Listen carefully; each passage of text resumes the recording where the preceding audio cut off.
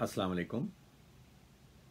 I'm going to present today some tips for you for Sahoor, the early morning fasting commencement meal.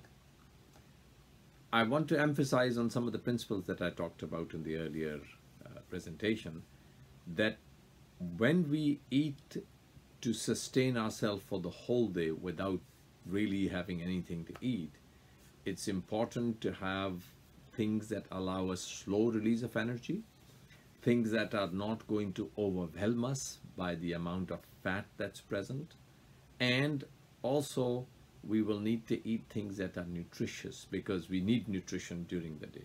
So I want to give you inshallah 4 tips today for a healthy Sahoor, which is the early morning meal. Number 1, begin any meal, of course, with the name of Allah. And so that immediately brings barakah and blessing in your day, which is very powerful. And there is evidence, of course, that when we have the remembrance of Allah as the top reason for doing what we're doing, we're going to, inshallah, have a benefit even before we've eaten anything.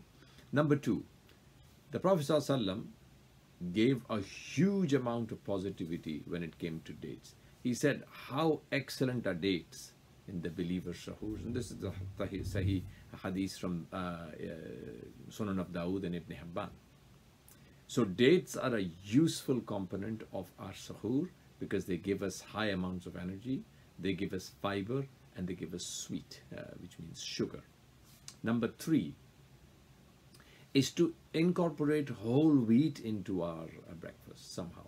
Whole wheat meaning not something that is released quickly, not something that's going to give us a high spike and then a big dip, but something that gives us a slow release of energy over several hours.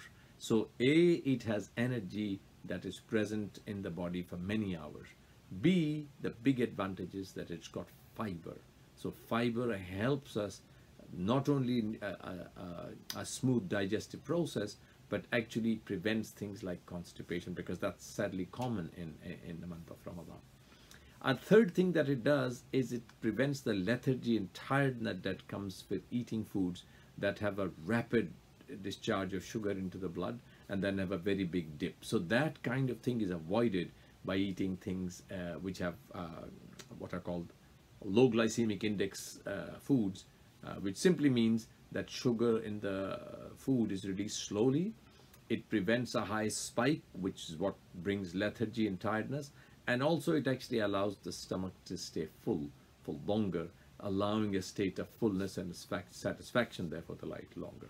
Inshallah, until the next time, I will see you again for more tips. Assalamu alaikum wa rahmatullah.